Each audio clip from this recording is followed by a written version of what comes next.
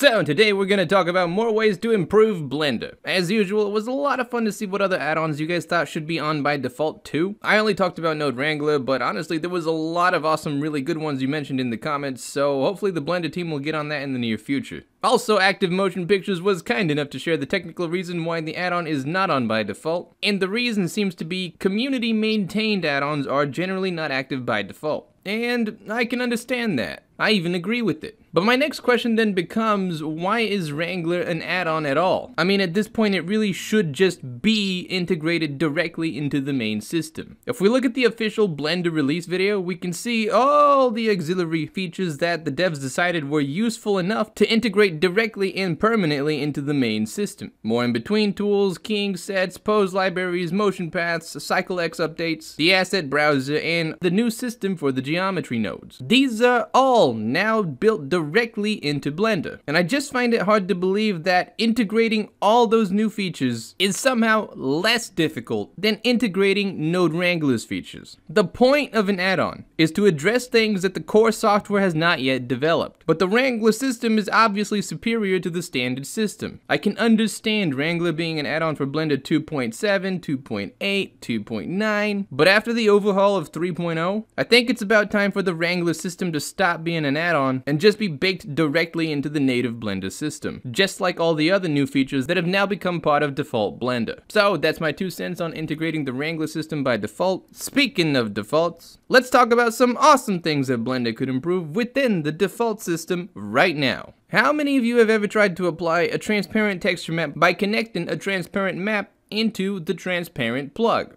only to find no transparency being applied? Now, I don't know the exact number of people who wasted their time looking online wondering why their transparent texture was not being very transparent, but I do know that is the reason that 36,000 of you ended up on my channel. And if you watch my tutorial, you'll quickly learn that when you drag a transparent texture into the transparent plug, you won't see any transparency unless you go down to the materials, settings, blend mode, and set it to alpha, clip, blend, or opaque. See, it's pretty industry standard for everyone to know that alpha is the word we all use for transparency. So I think it's pretty reasonable to assume that a new user would be able to put 2 and 2 together and figure out that you're supposed to drag the alpha from the texture map into the alpha of the shader. But I think it's unreasonable to expect them to figure out that you also need to go into the settings and switch modes right after. I personally didn't even know these options existed until I ran into this problem myself. So here's my recommendation to fix this for Blender 3.1. If someone drags a transparent texture map into the transparent plug, Blender should automatically switch to a mode that can view transparency. Because why else would anyone drag anything into the transparent plug? I think it's pretty obvious that a new user is not going to figure this out on their own, and is going to waste a lot of time looking for my tutorial just to find 5 seconds of information telling him to click here. It's not an add-on, you don't need to build anything new, just make the current system automatically make the needed adjustments to see transparency when a user drags a map into the transparent node. That's my recommendation. Feel free to leave any other ideas down in the comments, and as always, hope you have a fantastic day, and I'll see you around.